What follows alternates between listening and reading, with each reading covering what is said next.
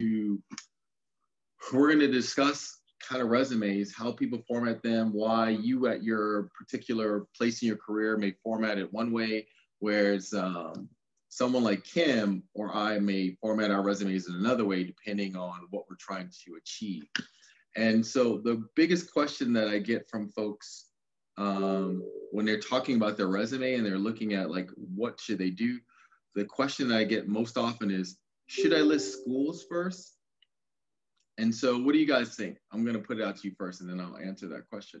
What do you think? Should you list schools first?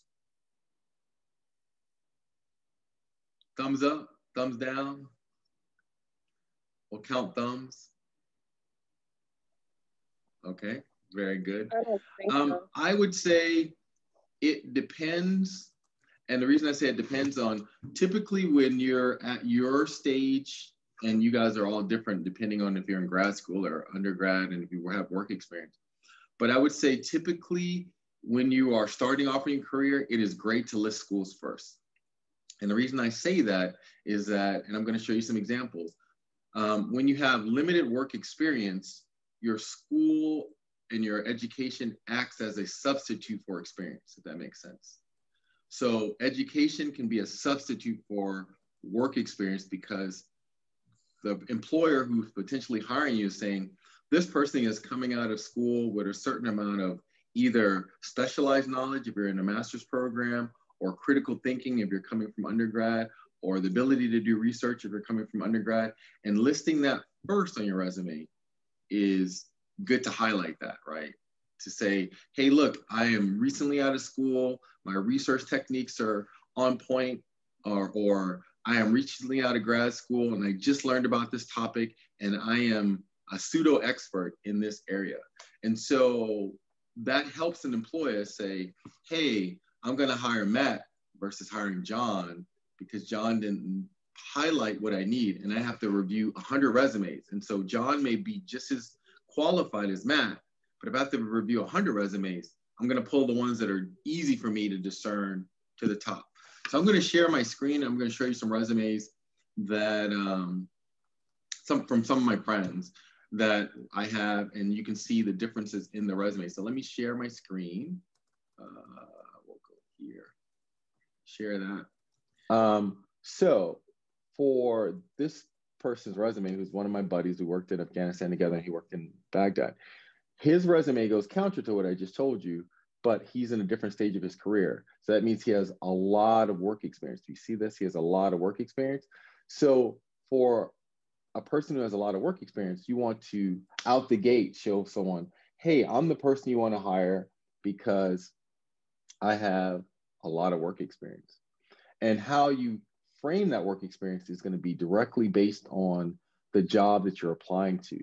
Like conventional wisdom in the past was like, your resume can stay the same for every job and you update it kind of yearly, right? And if you guys have questions, please stop me. But nowadays, because most resume search engines are algorithm based, you need to make sure your resume has a good slice of what your experience is, but also your resume should speak directly to what the job announcement is asking for. Because what the algorithm typically does is you'll answer all the questions, you'll submit your resume, and then the algorithm will look for keywords in your resume to see how your keywords match up with their keywords. And then they'll score it. And the scoring is what ranks your resume either higher, closer toward 100%, or lower toward like 50 or 60%, if that makes sense. Questions? So looking at Rob's resume, you'll see that, oh, let me see, someone has a question. I'm looking in the chat, sorry about that. Oh yes, I'm recording this session because some people can't make it, Lisa. So I told them I would record it and then I'll put it up privately so that it doesn't get out to the world. But yeah, so people will put in their resume now, they'll look for keywords. So we're gonna go, I'm gonna stop sharing and then I'm gonna share again just so you can see USA Jobs. So I'm gonna stop sharing and then we're gonna go to USA Jobs just so you can see. All right. So if you look at any of these jobs, and I'm just gonna pull up a random job. If you pull up a random job. This is a GS 8-9. I click on this job and I'm going to be like, oh, this job looks like a great job. I'm going to apply for it. The salary range is good. And it should be easy to apply to, right? And most people would say, yeah, I'm just going to hit apply and not even think about it. But before you, if you're going on USA Jobs or any job search site, there usually is a section down here that says additional information. And a lot of people don't ever look at the additional information. But if you read more, you can see the questions that they're going to ask you typically. Let's see, maybe it's here. Here, the questions. Can you guys see the questions? Okay. So when you're looking at the questions that they're going to ask, you want to get down to make sure that your resume has keywords that are similar to the questions. Because you could answer the questions, and so the algorithm will score you based on how you answer the questions, but then it's going to check your resume to see if your resume lines up with how your answers are in the questions, if that makes sense. Do you guys understand what I mean? I'm using Maya as your muse because she's the only person I can see her head nodding. So, and so what you want to make sure you do when you're coming, before you start applying for the application, before you start answering the question, you want to find out in this, whatever monster, whatever you're using, you want to find out if they have a question section that you're going to have to answer. Look at the questions, and then you want to make sure that however you're answering to the question, that the keywords that are in the questions line up with the keywords that you're putting into your resume. So if I had a resume and I was talking about how I worked on a fire crew, and maybe I put down, I was on a fire crew to the X amount of months, but I said, yes, I've been on a fire crew for 90 days, then my resume should say, I've spent 90 days working on a fire crew. Because the way that the search engine works is it's going to line up. If you said you were on the 90 days and they can't verify that you're on a 90 days for a resume, then they're going to score you lower. If that makes sense. So I'm gonna stop sharing and we'll come back to this. So the idea is with the first tier of getting past the kind of the algorithm is trying to game the system. And it is a game, and it's because thousands and thousands and thousands of people are applying every day. Thousands of people are applying every day for jobs. And so the only way that me as a hiring manager can not have to read thousands of applications, or me as an HR manager, I have to figure out a way to screen them out. So some people will put a 90-day window on applications, or a 30-day window on applications, or a 5-day window on applications. So if you're looking for a job in the US government, or typically anywhere, and you see that a job is only open for 5 days, if I was advising you, I'd say don't apply for it. Why do you guys think that is? Anyone, who wants to say something. Does that mean that they're already hiring internally? Yeah, so typically if you see something that's listed for 5 or 7 days, that means that they probably have a candidate in mind. They want to limit the amount of people that apply, and they want to make sure they don't have a lot of applications to screen, and that person who's in the internal candidate is going to be the most competitive. Now, I say that with a caveat that typically government is not supposed to do that, but I will tell you that you will find it more often than not in government. So the government's prohibited from doing that. But Kim probably can also tell you, like, you've seen many instances of jobs being hired, and miraculously the candidate who gets hired is someone who works in their shop already. And that's not to say that the person who got hired is not the most qualified, but that just shows you that because of the nature of how the government system is set up in terms of promotion, because you have to apply for all your next jobs typically, there's no easy way to promote someone unless you do it that way. So if I see a job that's 5 to 7 days, typically I'm not going to apply for it unless I'm the person that they're trying to get hired. If you're the person, then you should definitely apply for it. The other thing that you want to think about is this job really suited for you, right? So you guys at your level, most undergraduates, means you qualify out of the gate with a bachelor's degree at a GS7, right?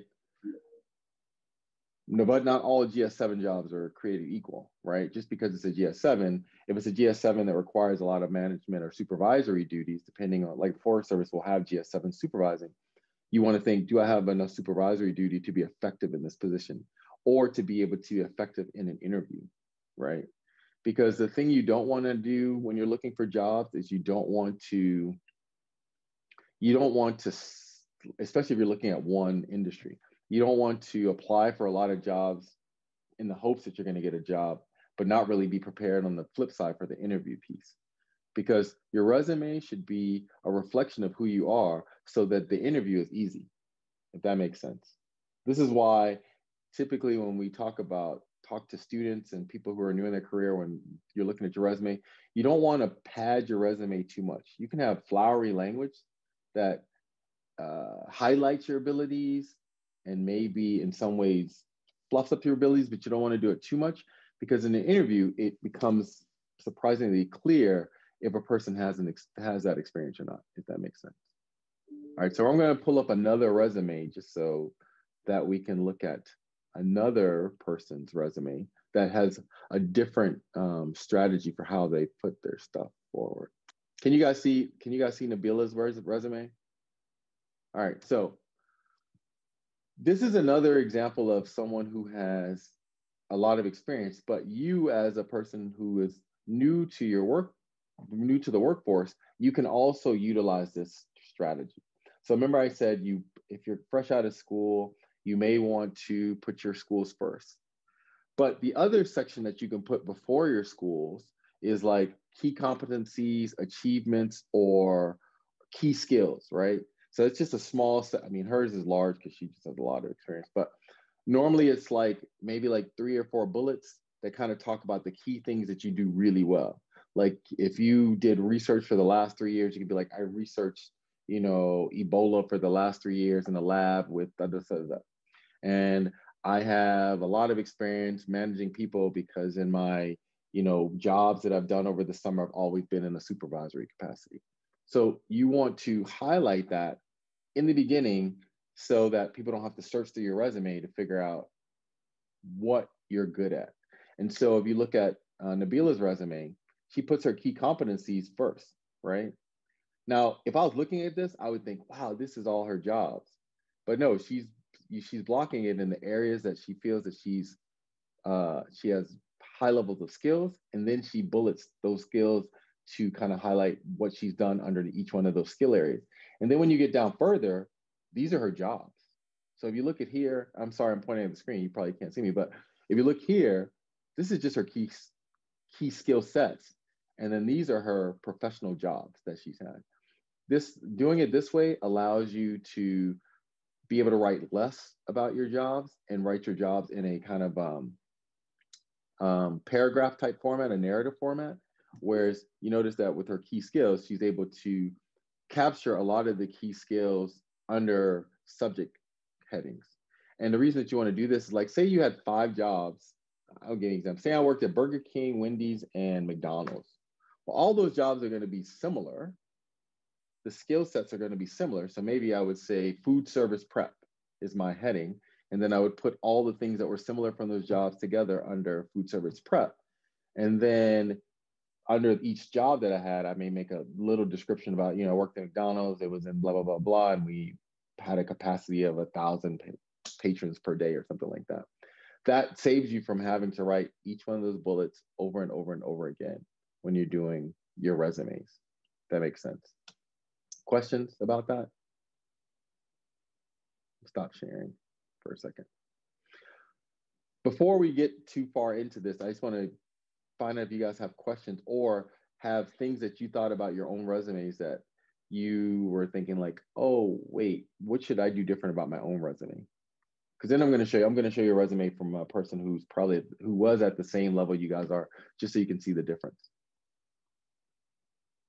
Questions? I wonder if it's helpful to put like relevant courses like at the top maybe. So That is a preference thing, but it's not necessarily always useful.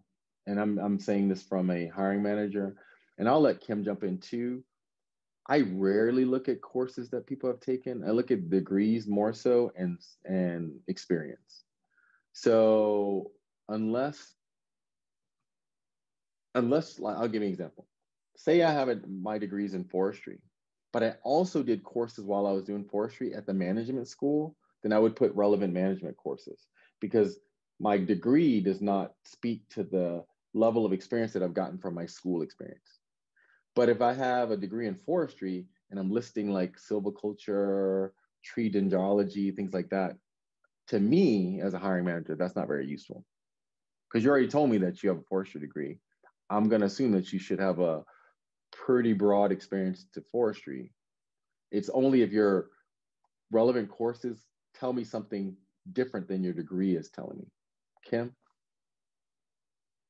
Yeah, I can weigh in on that. So if it exactly what Gary just said, but also let's say you have a degree in forestry, but you have advanced learning in Spanish or some other programming language or, you know, some other skill set, right? Like you took a course in firefighting, you know, and so you're not a firefighter, but you are a certified, you know, firefighter, you know, whatever, or you took some courses in something, but you didn't get a certificate or degree in that, then in that case, it would be definitely relevant, but you might want to put that in a different category of like other coursework or other skills relevant to the job, you know, and then have a list of things that are sort of not directly related, but could really enhance your resume. Yeah, and what I'll do is I'll show you a resume that has that. Like they call that a professional skills or additional learning section. Let's go. I'm going back to resumes just really quickly. All right, so person at the same skill level that you guys are probably at. So you'll look at his resume. So if you look at Robel's resume, right, you'll see that he lists his schools first. And now, if you don't have, remember we talked about the skill section that Nabila had? If you don't have a section like that, you could say your objective. What is your objective? So Robel says he has a bachelor's degree in systems engineering and he wants a government position. So you may put that. Now, if I was advised, Robel is now a programmer and he's been working as a programmer for years, but if I was advising him then, I would say, hey, you need to change your objective section because your objective section doesn't really tell me anything as a hiring manager. Now, what you could do, similar to what Kim said, is I want to be the leading expert on Oracle. And I've had X amount of courses in this area. And so that would be my objective, right? That would be my reason to be, right? And then you list your experience out like this, like what you've done, and then your skills, right? And you see right here, like member of society, XXX, and skills that I have. And so like, this is where you would list I'm a firefighter. I have skills at programming. I've been a website administrator, those kind of things. So when you are starting off in your career, you have the ability to be able to pull all those things up. And then things that you think are mundane, like if you see some of the skills he has here, Adobe Photoshop, things like that. To a person who probably uses it all the time, it's mundane. So you might say, well, why would I even list that? But to a hiring manager who doesn't use Photoshop or uses Dreamweaver or any of these other specialized programs, I'd be like, oh, wow, Robel can do that? Oh, I would hire him because I need him to do XYZ for our company, if that makes sense. Stop this again. So thinking about resumes, there are just a lot of ways that you can make mistakes with resumes, but there's no wrong way to do a resume. One thing I will say is young people, or I shouldn't say young people starting off in their career, one of the mistakes they make is going over 2 pages. You don't need to go over 2 pages because you don't have that much experience. I mean, I'm sad to tell you that, but you don't have that much experience. And so you shouldn't have like a really exhaustive resume. I was a lifeguard 5 years in a row and listed out 5 times. You don't need to do all that because that is not what people are looking for when they're trying to hire you for your first position, right? They want to find out what are the most important things that you have, what you're bringing to the table that is going to be of an asset to them hiring you as an entry-level employee, if that makes sense. And sometimes it's hard to discern because you're like, well, I've done so many things and I'm good at these things. And sometimes you don't even want to list jobs, right? You're like, oh, I worked at Starbucks. I shouldn't list that. That's not really a good job. But it actually is a great job, right? Having just your kind of like, oh, I did this as a research assistant. I did this as in school, something, something. I did this in my as a professional job. Those things are great, but they don't necessarily speak to who you are. So if I'm going to hire you, right? If I'm hiring Joanne, right? I want to know like holistically who Joanne is. Will Joanne fit in with my team, right? And so if I know that she's had an opportunity to interact with the public, which is what, I mean, people don't think about this, but like service jobs is like the best type of training you could possibly have when you're interacting with the public, right? Because you're interfacing with people with different personalities, different thoughts, different beliefs every day, right? And you have to be kind of even keel, hopefully, when you're dealing with them, you're taking their orders, you're serving them. And so it is an opportunity for you to become a better customer service person to the people in the public. The other thing that being a person who does those kind of careers starting off is that it makes you better at public speaking. People don't think about this, right? But every time you talk to a person at McDonald's in the drive-thru, they're speaking publicly, right? I mean, how many times do you go to McDonald's and you notice that the person can say whatever they're supposed to say to you? And yes, it's a script, but they can say it perfectly every time. Hey, can I take your order? Da, da, da, da, da, right? That is a skill set that you hone because they do it every day, right? The first time they worked at the drive-thru, I'm pretty sure they messed up. I'm pretty sure they didn't ask you, have a nice day and try the specials. They probably forgot to do that. But once they've been working there a month, it becomes second nature. And so having those kind of jobs in your resume are important because it showcases that you've worked in that industry. And so I would say, here's a way that you will add to your resume if you had a job like that you don't think about. Public speaking. I would put that as one of my skills underneath a job if I worked at McDonald's. Engaged in public speaking daily. Interfaced and did customer service, which sounds better than I took orders at the drive-thru, correct? Right? It's all about how you craft your skill, right? Because at the end of the day, every job is valuable. It's just that people don't typically describe their jobs as valuable because they don't necessarily value their job. If you're just earning money, you don't necessarily value your job. You're just like, oh, I'm just earning money to get by. But every job is valuable, and at every job, you have the ability to hone a skill, right? So say if you worked at Best Buy, if you're what they call those people, the representatives at Best Buy, every day you have an ability to interface with the public.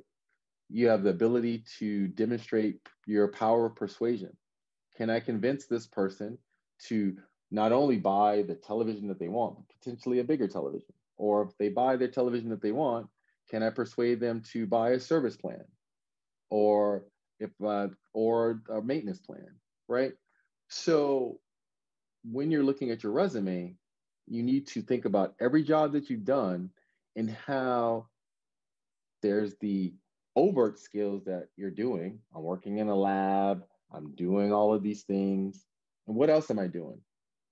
Oh, I'm being a representative for when the grant teams come through to figure out they're going to give us more money. I am working with my professor to act as a sounding board or a liaison for him with the other departments, right? Because you don't think about those things. Like, I just did my job. I cleaned beakers and I did things in the lab. I made sure that all the lab was clean, right? So when you think about your resume, you want to think about how you're shaping the narrative of who you are. I'll go back to Joanne, right? Because I want to know who Joanne is. I'm hiring Joanne, or hopefully I'm hiring Joanne, but I'm only going to hire Joanne if I can tell who she is. And I need to be able to tell who she is after she gets past the computers, because computers don't care who you are. The computers just care if you hit the keywords. This is why I talked about the computer part first. I need to figure out who you are. And the reason I want to figure out who you are is because I want to figure out if I want to interview you, right? If you don't sound good on paper, it doesn't matter how good you sound in person. That makes sense? If you don't sound good on paper, I don't care how you sound in person. The flip side to that is you may sound great on paper, right? Daniel is awesome on paper. I think Daniel is the next Einstein, but because he's not confident in his abilities, when he interviews, he's fumbling. And so now I've lost the opportunity to hire Daniel, even though Daniel would have been the next person to create the cure for cancer. I missed that opportunity because he didn't prepare, or he wasn't prepared for the interview. And this is why, going back to what I said earlier, you want to make sure that whatever you put in your resume lines up with how you're describing yourself so that it's effortless when you go into an interview. You should never be nervous to go into an interview because at the end of the day, you're talking about yourself, right? Doesn't matter what questions I ask you, you should be able to talk about yourself. And when we're looking at interviews, I want you to visualize in some ways that you're with your peers, not necessarily talking to your peers because you want to make sure that the language that you use is appropriate for the setting, but you want to imagine you're with your peers. Do you ever get fumbled when you're talking to your friends? Sometimes, maybe, but not often, right? And sometimes, like, depending on what they're talking about, but not usually. If you imagine when you're going into an interview setting that you're with your peers, the language will be natural. The things that you put in your resume will be natural. You can sell yourself and not feel self-conscious about selling yourself. And I think this is a problem that a lot of folks have, right? People feel like they don't want to sell themselves and come across as bragging. But in an interview, it's not bragging. It's trying to convince the person that you're sitting with that you're going to be an asset to their team, right? So your resume is really just a key to get in a door. And then you, the person, are the secret sauce to make sure you get the job, if that makes sense, right? So your resume is a key. Part of the key is figuring out what the lock needs. This is the algorithm, right? That's the first part. The algorithm, we got to beat the algorithm. Every time we're trying to beat the algorithm. So one of the things that you guys are doing as students, don't apply for too many jobs, but try to see if you can figure out what the pattern is or what the algorithm is asking for. See how often you can get interviews. You don't have to take the interviews. You can respectfully decline interviews. So never worry about saying, oh, I'm afraid of getting an interview. Just say, unfortunately, thank you so much for the opportunity. I found other placement. Okay, you're done. Because what you're doing is you're testing the algorithm, right? You're testing the algorithm. You're testing to see, have I figured this out? Because some people apply for jobs all the time, right? Some people apply for jobs. They'll apply for 20 jobs and it's like, I've never gotten a call back. Is it because you're not qualified? Or is it because you're not getting past the initial gatekeeper, who's the algorithm? Because the algorithm doesn't care who you are, right? They'll look at Matt. They don't know what Matt's skills are. The algorithm doesn't care if Matt is like, the emperor of the world. They don't care about that. They care about, did Matt hit the keywords to unlock the puzzle to now get him to the next level, to get him to Kim, which again is a harder thing than the algorithm, but sometimes easier. And when Kim gets Matt's resume, does his resume look like he would be someone who would make a good fit for the team? And many times the person who's looking at your resume first has no connection to the team, just so you remember that. An HR person in an organization has no direct connection to the team that you may be eventually hired for, right? So it just needs to be able to, again, hit some of the key things that they need. Does Matt have the prerequisite skills? Does Matt have the ability to adapt to the team environment, whatever that environment is? And does Matt fit the minimum requirement of that job, right? Okay.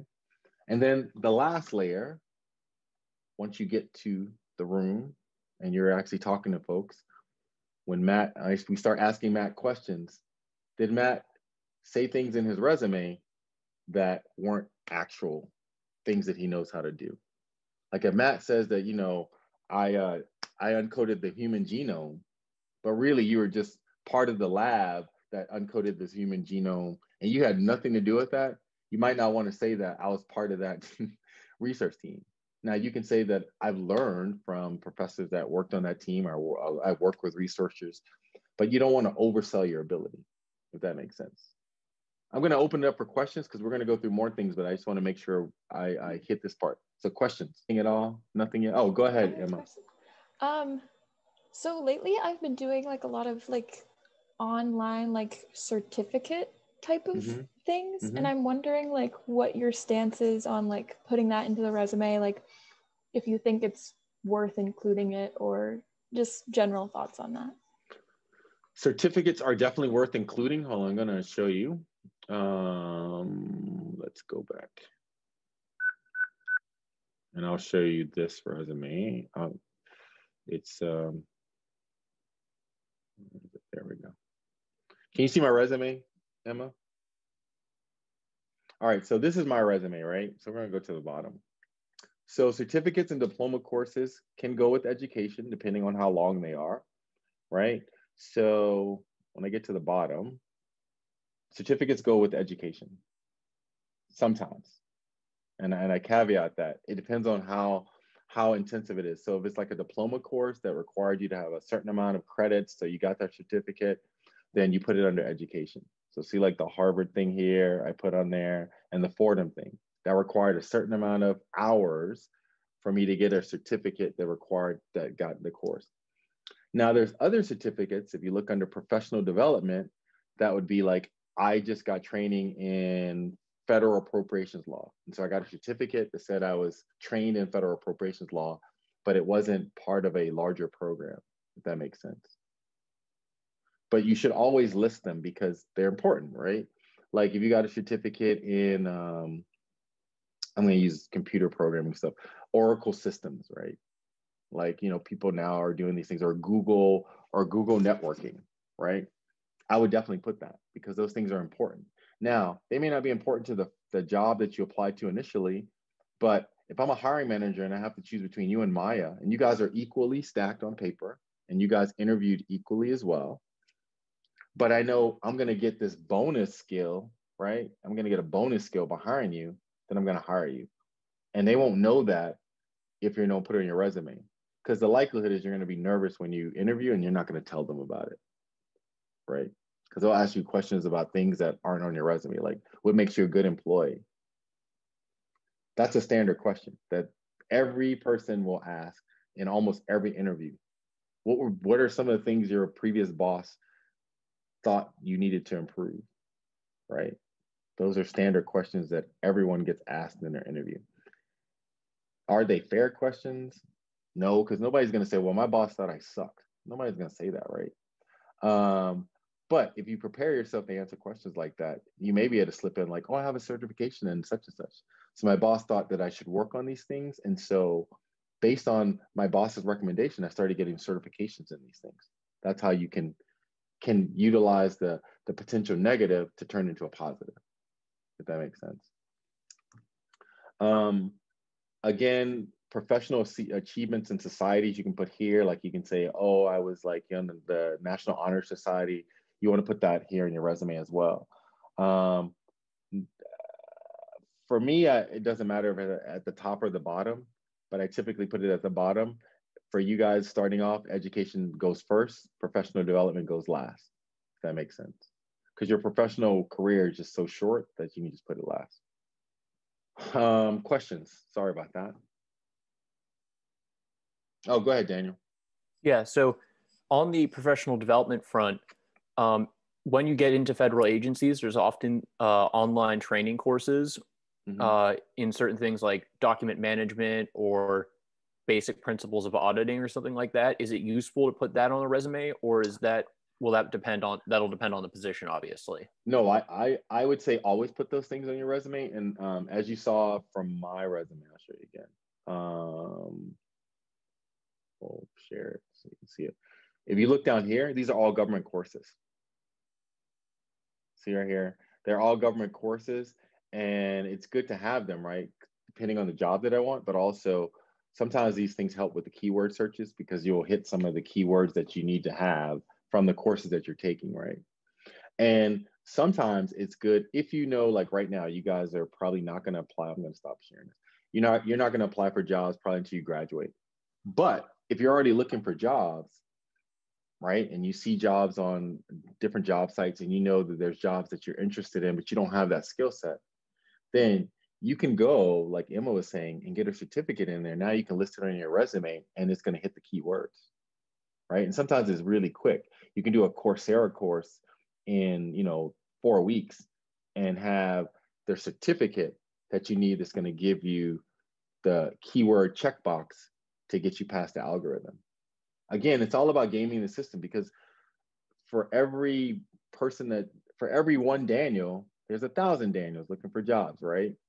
And as you start to move through the system and as you start to get more professional skills, you will find that you'll naturally start to move to the top, right? Because you're going to just have more years. So like, I'll give you another thing that you'll find, and you guys are like, oh, this is so unfair. A job will say you need to have 3 to 5 years of experience. That's just a screening thing. That 3 to 5 years of experience doesn't mean that someone's, Emma's better than Matt. Matt could actually still be better than Emma at the job, but that's just a way to screen out. So now instead of reviewing 1,000 resumes, we only have to review maybe 100 or 50 resumes, right? And then you'll notice as you move to the next level of jobs, it'll say, oh, you have to have a master's degree. Like if you work in Washington, D.C., for the most part, a master's degree is the price of admission. Like you gotta have a master's degree, which kind of sucks for a lot of folks, because it doesn't really speak to their ability to work in teams. It more so speaks to their ability to do research or to focus on one topic, right? And then the next level of screening that you may find is you'll see that, so you've gotten the master's degree, you have the 3 to 5 years of work experience. So the next thing that people will throw in there is like, oh, can Joanne speak a foreign language? Or, can you speak a foreign language? And then you put your foreign languages on there. So it's always good to become moderately proficient in a foreign language, because sometimes that could be the difference between John getting the job and Lily getting the job, right? Makes sense. And then the final level that you see on a lot of jobs now, especially in the fields that you guys want to go into, is people who want to work internationally. Do you have at least 2 years of overseas experience? It's so arbitrary because it doesn't really mean anything, but it does mean now I only have to look at 10 resumes and I can get my, hiring panel down to only 5 people that we have to interview, because I've screened out everything else that you could possibly screen for, right? And so this is why when we went to the USA Jobs website, I was like, you want to make sure you click all those boxes, because sometimes you're like, oh, I need to get over this. I need to apply for as many jobs as possible this weekend. So you just hit apply, and you apply, and you hit another job, and you apply, and you hit another job, and you apply, and then you're wondering why you're not getting any traction. They're giving you all of the kind of the necessary tools to get past the algorithm, as long as you have the prerequisite skills. But a lot of people miss that part. Now, let's talk about the things that what I've found over the last year or so that get people screened out. Not submitting the required documentation that's necessary. So like for USA Jobs, your resume is one component of what is needed. But sometimes it's just as simple as like, I'll tell you, this gets a lot of people screened out. It'll say, are you a US citizen, or are you eligible to work in the US? Yes or no? And people forget to check that box. And it doesn't matter how much you could have your birth certificate attached to the resume. If you don't check yes or no, the computer will automatically screen you out. And that is, and it's funny because it's something that HR folks do on purpose, because they know that people just are lazy and they don't look for those kind of things. So it's actually done on purpose. Go ahead, Daniel. Yeah, so on that front, like I applied to a job at FERC, or the Federal Energy Regulatory Commission, and they declined to move further with my application because my transcript didn't include registration for fall 2020, when I think most schools don't provide stuff on your transcript for your registration until you've actually enrolled in the course, which is like March. And the application deadline was early December. So are they looking for like a master's admissions thing for that sort of thing? Or what are they looking for? That to me, the reason that you got a kickback there is that they got a lot of applications, and that was just a way that they could arbitrarily screen you out. Nothing against you personally, but it was just an arbitrary way to screen you out. I'll give you an example similar to that. That one of my colleagues, they were considered not qualified for a job. There's a form in the federal government that shows your level in the federal government called SF50, and they submitted the SF50 that showed that they had a higher level of employment because they were on a temporary detail, and so they got a temporary promotion. And they submitted that one because it said it's required. Well, HR screened them out because they said, "Oh, you didn't submit your permanent SF50 to show that you're qualified for the level that you're applying for."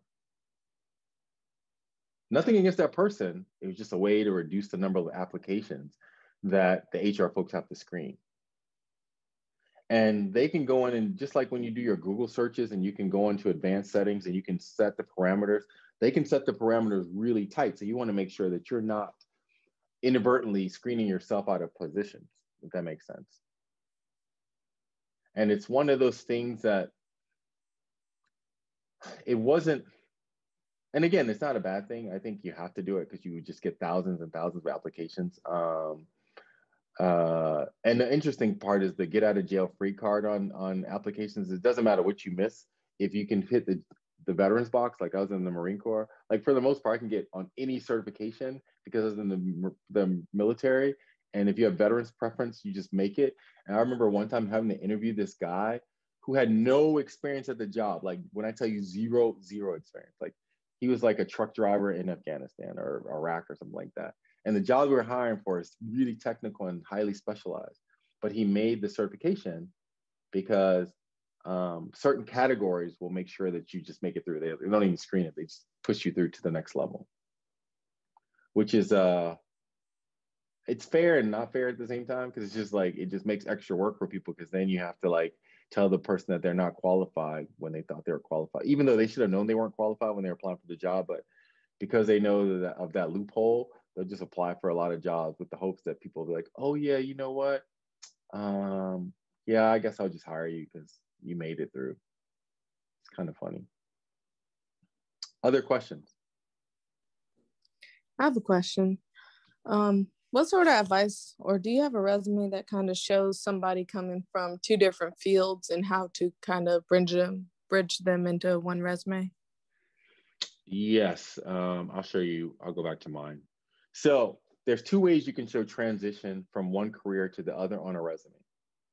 So if you look at my resume, I started off forestry, and then all of a sudden, boom, I'm doing disaster management. How did that happen, right?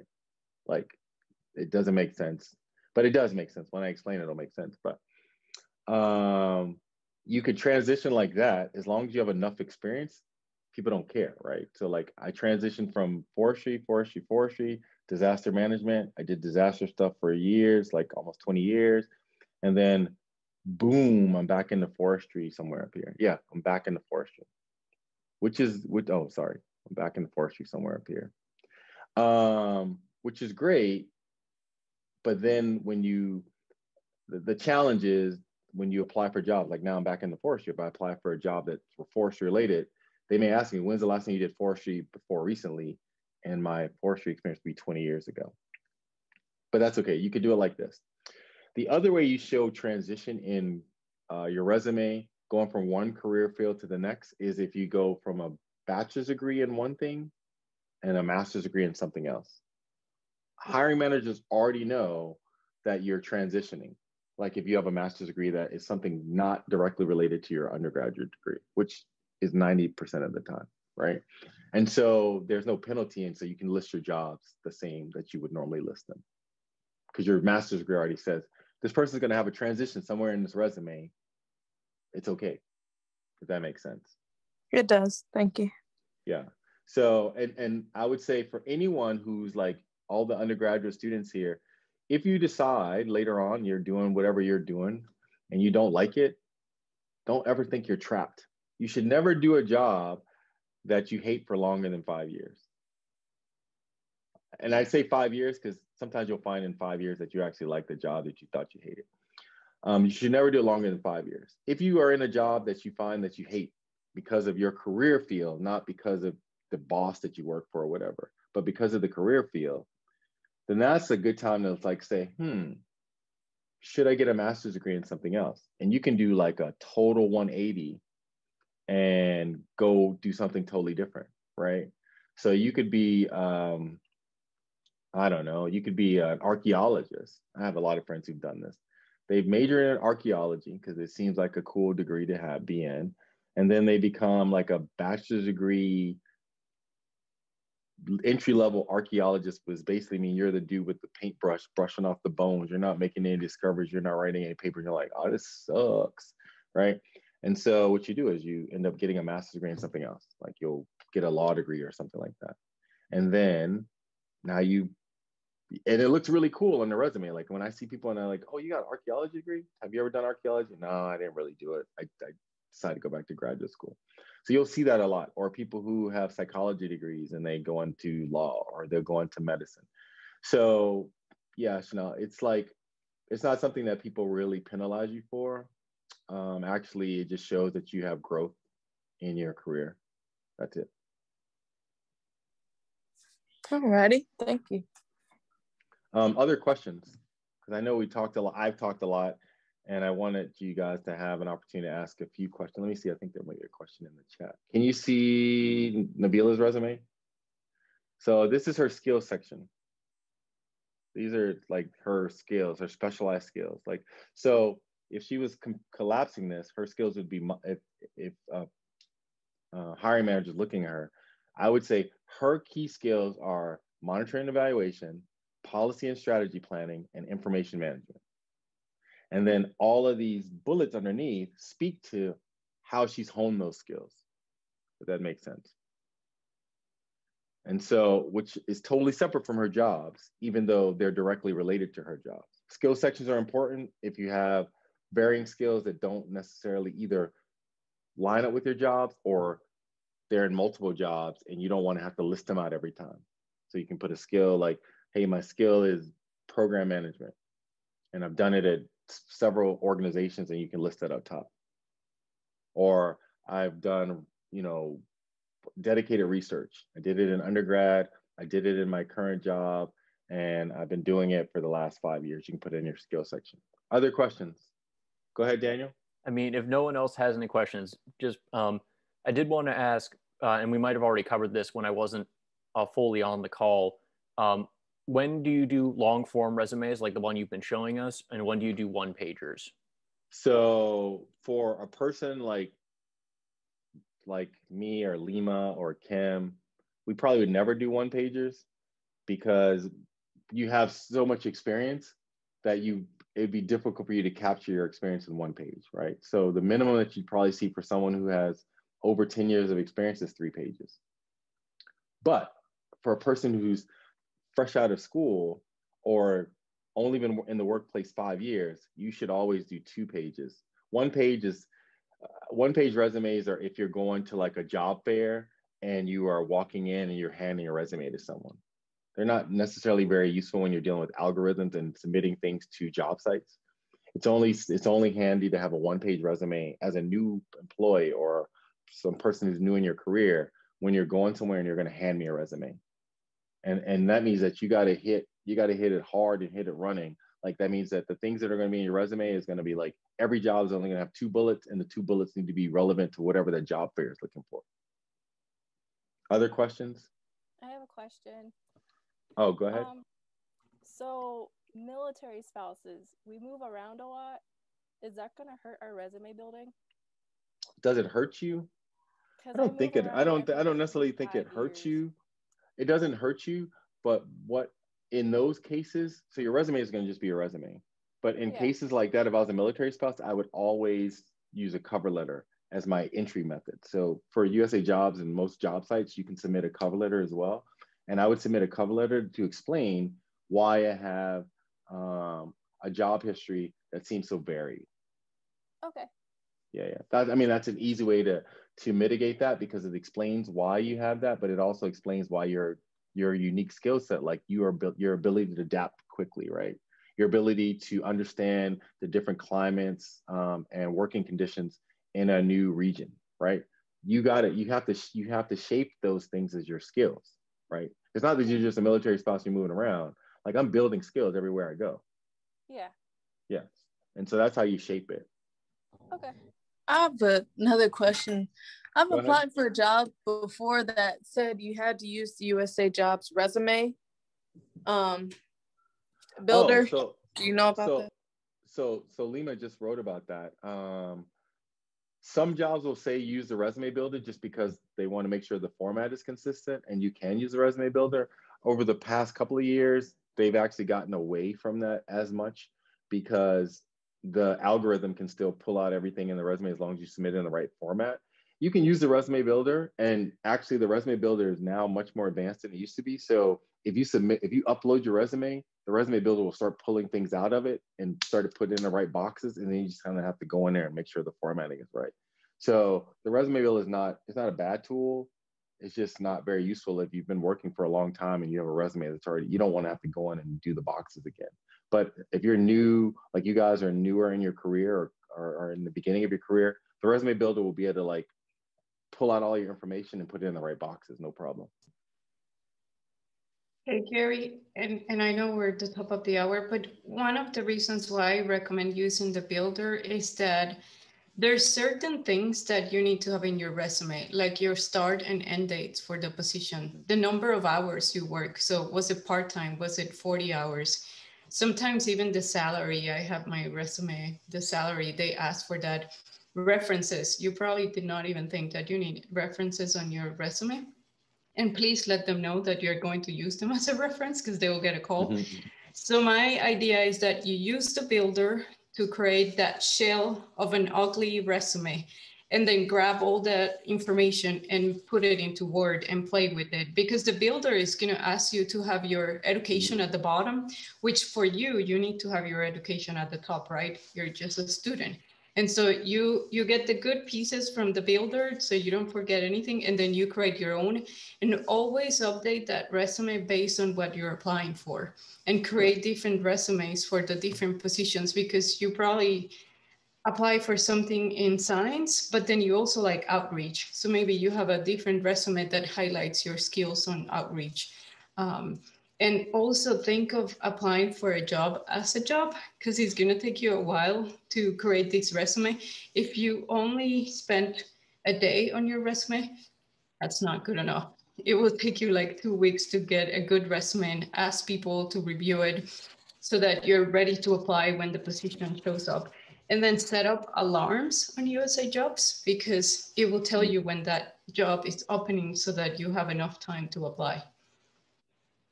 Yeah, I think Lima raises a good point. You should always share your resume with at least 2 peers and 1 person who you look at as a mentor. For every job you send out, say, hey, can you look at this? Because what you'll find is people say, oh, you forgot this, or you spelled this wrong. And you would think that that doesn't matter, the spelling wrong thing, but it does. Sometimes, like, some days you're just having a bad day and you look at a resume like, they spelled this wrong, I'm not even dealing with that today. It's unfortunate, but that's just human nature, right? And so you want to make sure that you do that. And then the resume builder tool is actually a good thing because it tells you things to look at. Because if you're not applying for federal jobs, many times you don't even think to put the hours that you worked. Like, was it a 20-hour job? Was it a 40-hour-a-week job? You definitely would never think to put your salary, right? But for federal resumes, they want your salary. So there's just a few things that the resume builder will help you do. Other questions before I let you go? I think we're at the top of the hour, but I'm glad that I had an opportunity to do this. And what I would say to you guys, please make sure you book some time if you want with me, or we can get you with other supervisors, but let me know. I can sit down with you. We can go through your resume. We can figure out things where you may want to improve it or change it, but we want to make sure that you have the tools to be successful. Remember, first thing, got to beat the algorithm. Second thing, you want a person to want to hire you. Third thing, be prepared to have a conversation about what's in your resume with the hiring panel. Those are the 3 things you got to remember. Don't be scared. Jobs are jobs. People are people. Everyone has to like get up and put their clothes on the same way every day. That's it. My advice to you. With that, thank you guys very much. I think we have a meeting next week only because the schedule fell off, or moved off, but we'll have a meeting next week. Next week's meeting is just a general meeting, and actually it says for an hour. It'll only be 30 minutes, and it's just a kind of a general check-in just to make sure you guys are all good, and that if you need anything, we can work through it and make sure that that we can get to the bottom of any problems that you're having. Like if you're having problems with your computer or your supervisor or whatever, we can fix it. I'm having problems with my work phone, and they haven't fixed it for 2 weeks, so maybe you guys can help me with that. But thank you guys very much, and I hope to see you guys next week. Thanks, Garrett. Thank you. Take care.